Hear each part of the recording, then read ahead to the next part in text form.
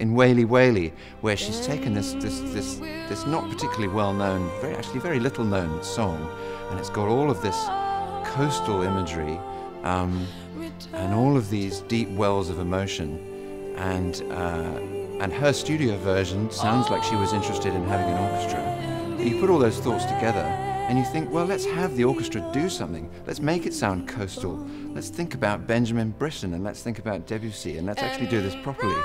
And we're finding with ones like that